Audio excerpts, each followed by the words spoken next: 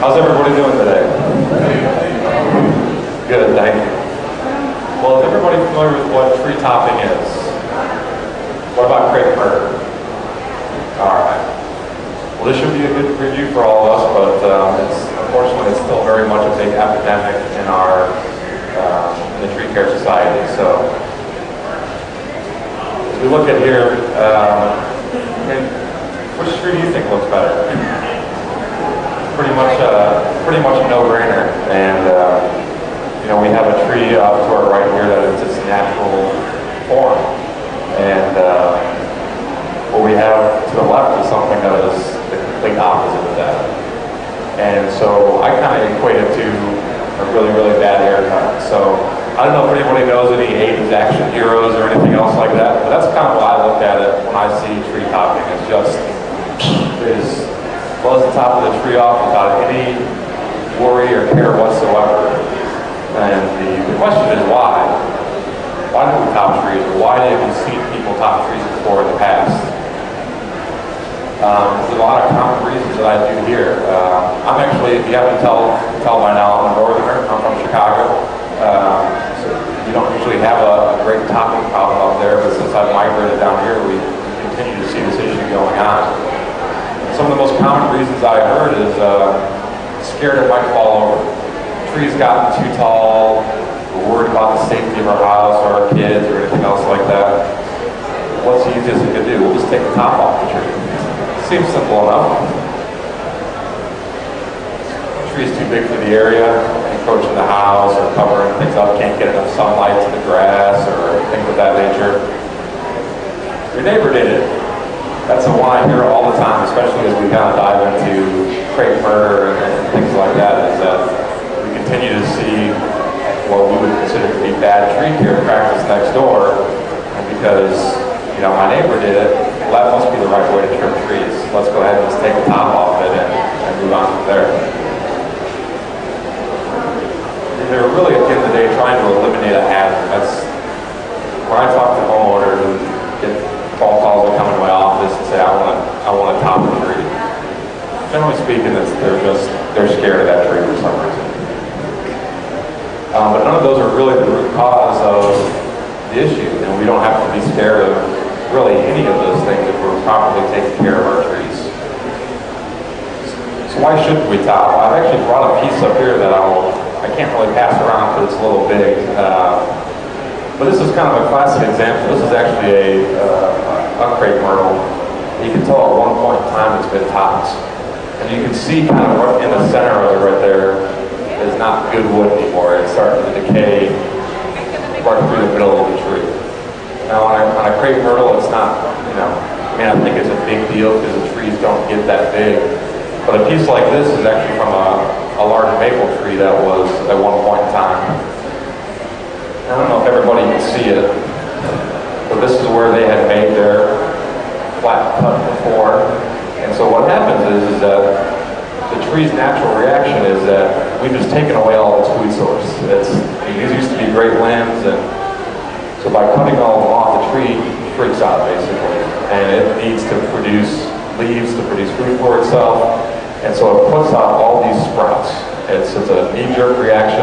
The tree's looking to get healthy again. But what happens when we make that type of a cut on a tree is that it prevents the tree's natural ability to heal itself. So you can see this is a cut that was probably made 20 or 30 years ago, and now it has this big gaping hole in it.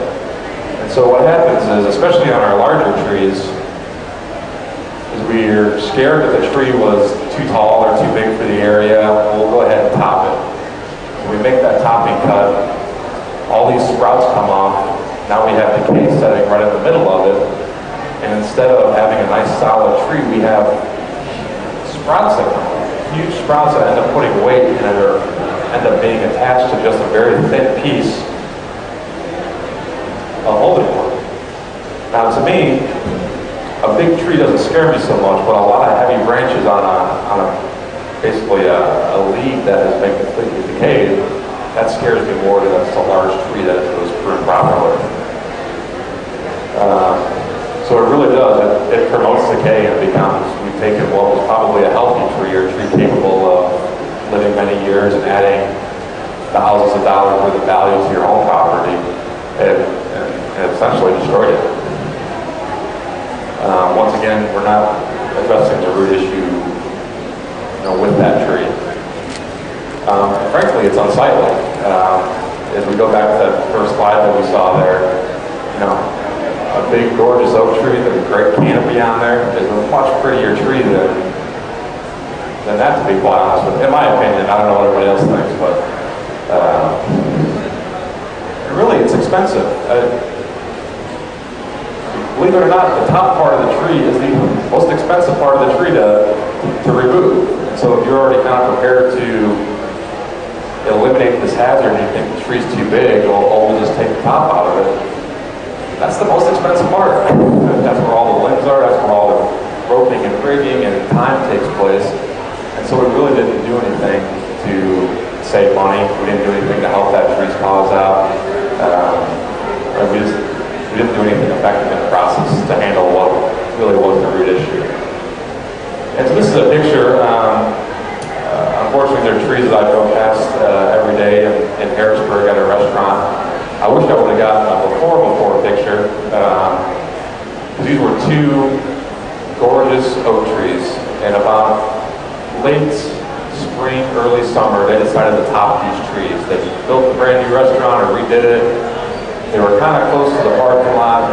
Something with them scared them, and so they topped them. And so what you can see up to the tree on your far left, that's all that sucker growth. That's that tree's natural response to, hey, you cut all of our leaves off, I need to start producing food. And so what we're seeing is those limbs coming off those sprouts right there.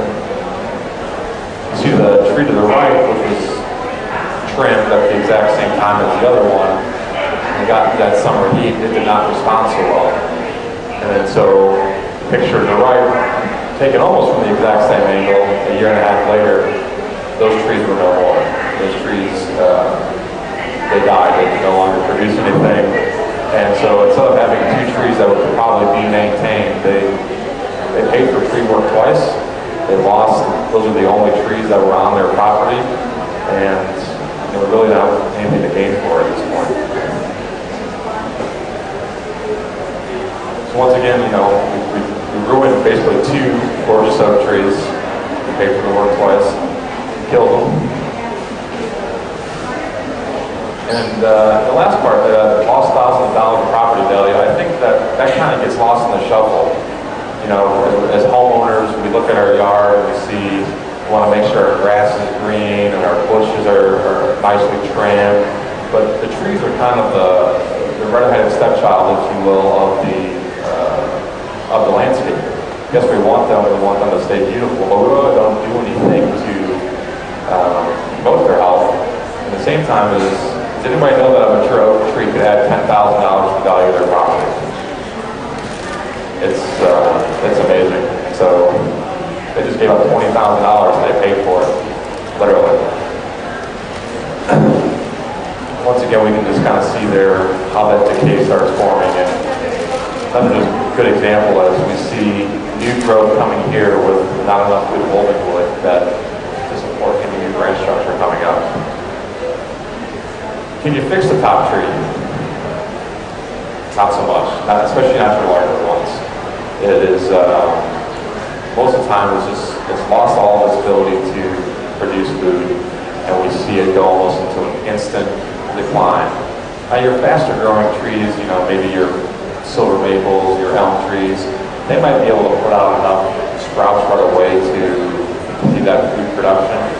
But anything that's slow growing is all the trees that we like in our yard, we pretty much just eliminated that process.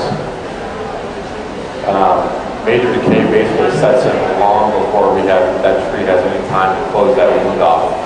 When you prune a tree, I don't know if the last speaker talked about it all yet, we make this cut kind of right outside of what we call the branch bark collar.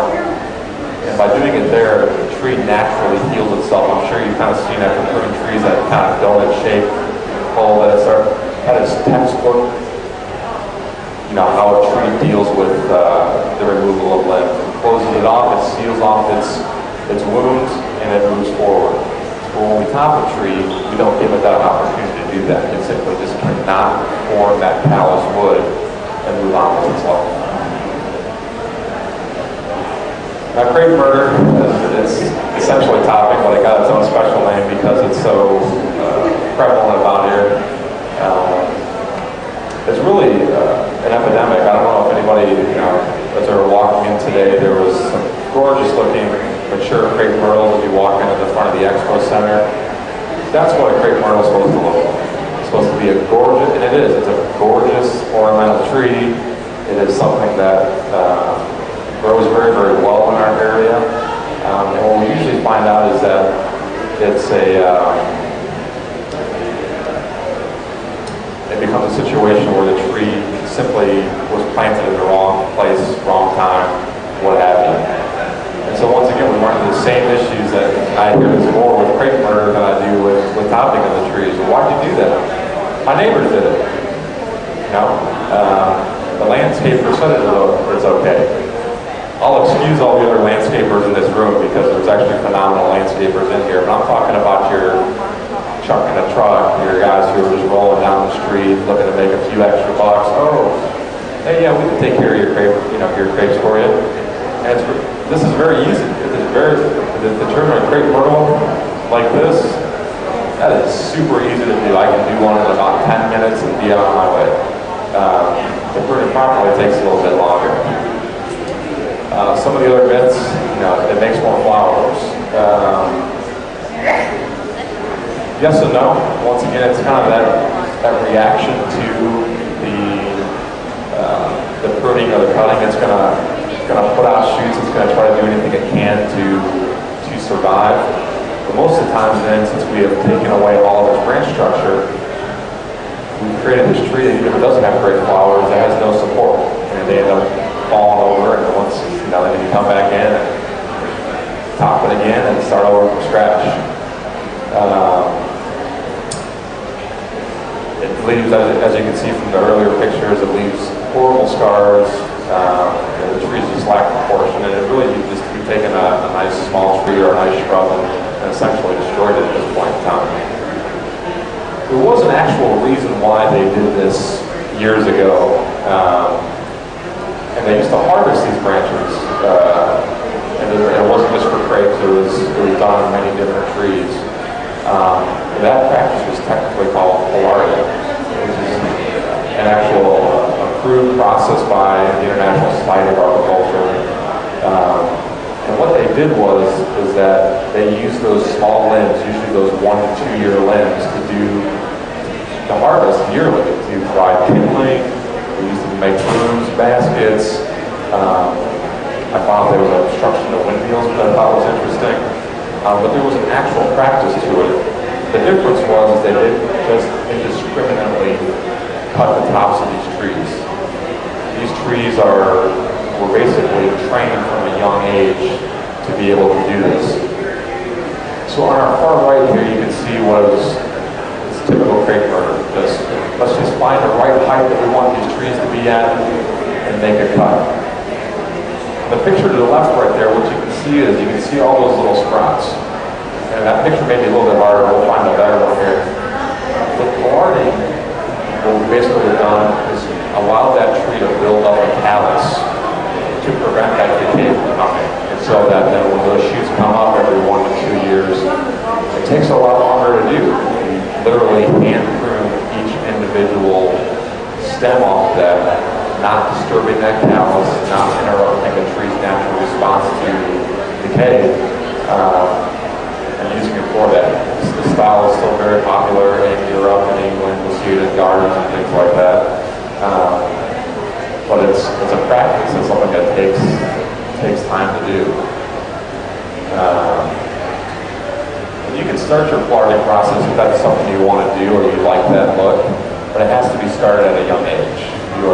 It's not nearly as hard as bonsai, but it's the same thing. You have to train these trees to get them started going right in the right direction. That's why we only remove branches that are 1 to 2 years old, as opposed to ones that have probably been 30 years old. create this big pocket of decay. Because we're only taking that young growth, it continues to allow that callus to form and allows that tree to remain healthy and stable and moving in the right direction. So you can kind of see this is actually flowering right there, and so that big cluster you see is actually a big callus, a big scab that the tree has formed over. These trees have been flowered from a young age, if you will, and kind of take it from there. Now, my personal opinion is I actually love crepes. We don't get to grow a lot of them, and where I'm from in Chicago, so coming down here, it was always gorgeous to see them. And for me personally, I think the one on the right just looks a lot better in my yard than the one on the left. I still have a hard time fathoming why people like the look of sticks in their yard. And so that's essentially what we've done when we make crepe burger is why not just take a bunch of sticks and stick them in all the follow the tree. We can tape some flowers to it later on if we want to.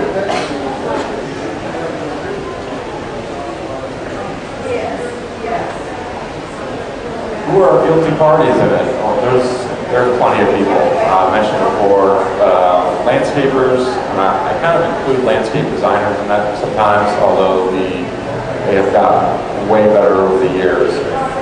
Whether it's topping, whether it's crepe burger, what usually ends up happening is that we've simply planted the wrong tree in the wrong spot.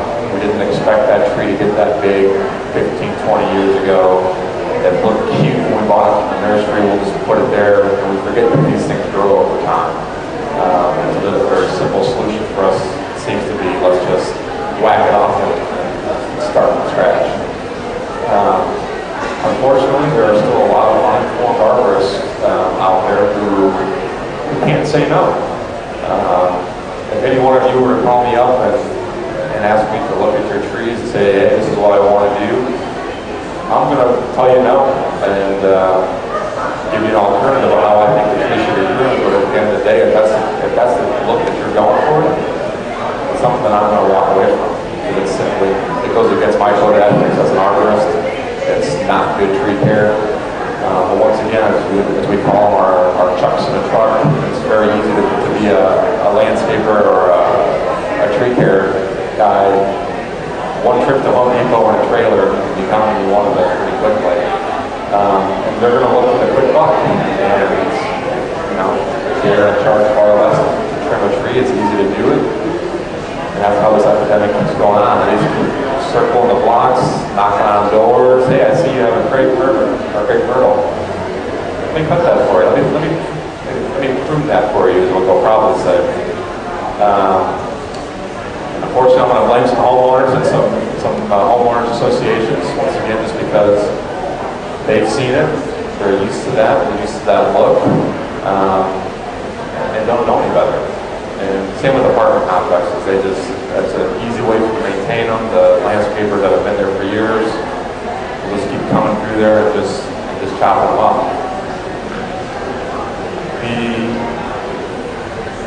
only pruning that crepe myrtles need, as well as most trees in general, is a general thinning out of the crown. Now, a lot of times we'll see our crepes have 5, 7, maybe even more trunks coming out of the ground.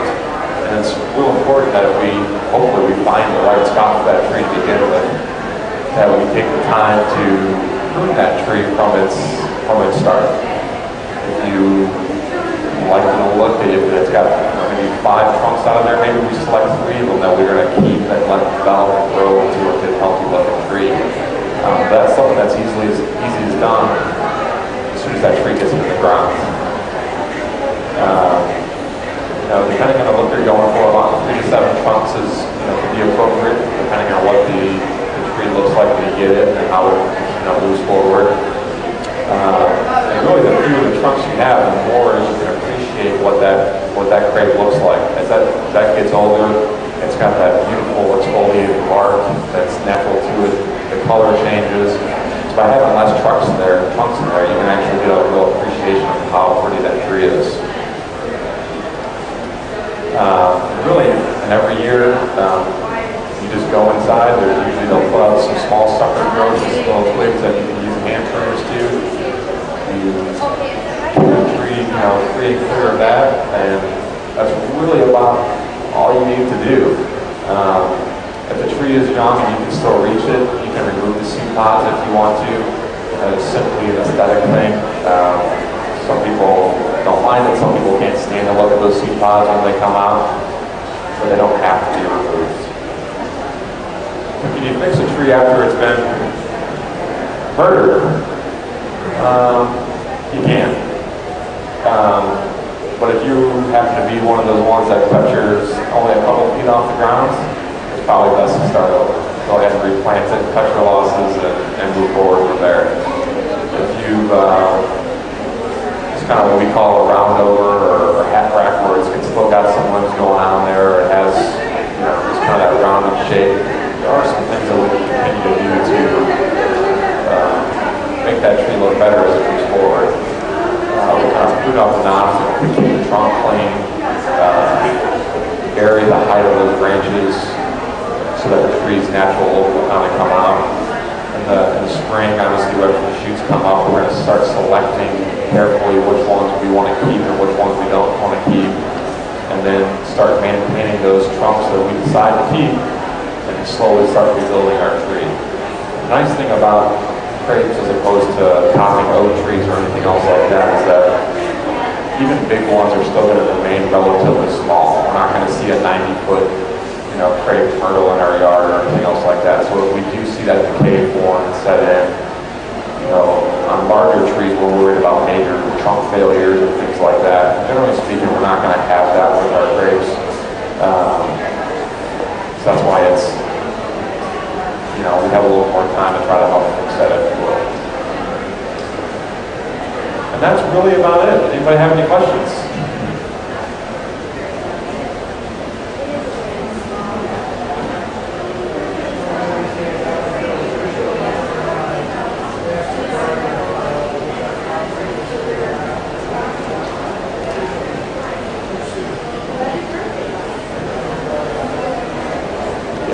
That's a great question. The question was is that she's got a semi-mature crepe myrtle that's got crossing branches and things of that nature.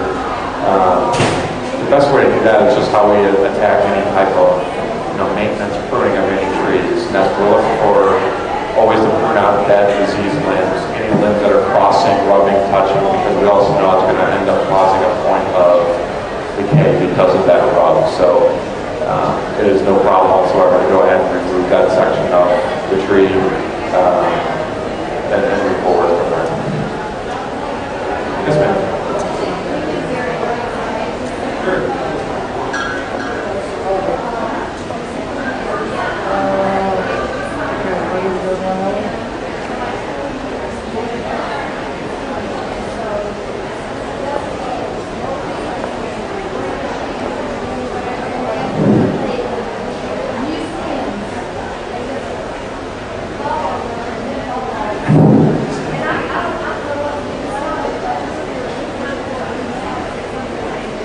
Yeah, that's a great question. Basically, it was as in her crepe, she's seen.